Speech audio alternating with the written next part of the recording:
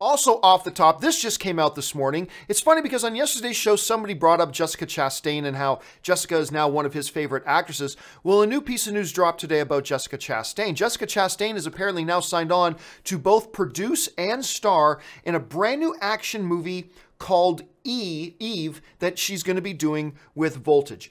Now, really, next to nothing is known about this film right now. Like, really, there's almost no information being given about what this Eve is going to be, other than it's going to be an action film with Jessica Chastain. But I'll tell you what, for me, as a film fan, just having Jessica Chastain there makes it worth being interested in. Just having Jessica Chastain there makes it worth being excited about. I mean, oh my God, Jessica Chastain almost made that Huntsman Winter's War movie watchable simply by her being in it.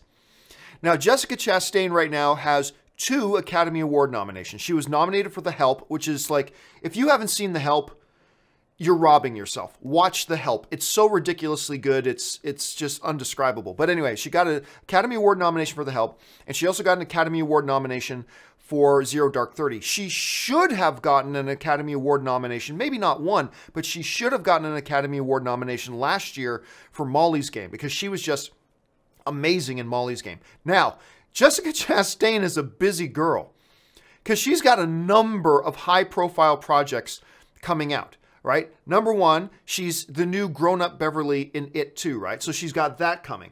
She's got X-Men Dark Phoenix that she has coming out. And yes, that movie is coming out in theaters. She's got George and Tammy. She's got The Division. She's got Seducing Ingrid Bergman. And she's got Painkiller Jane.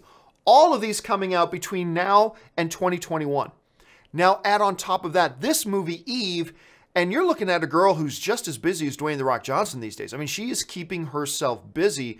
And it seems like she's keeping herself busy while always delivering quality.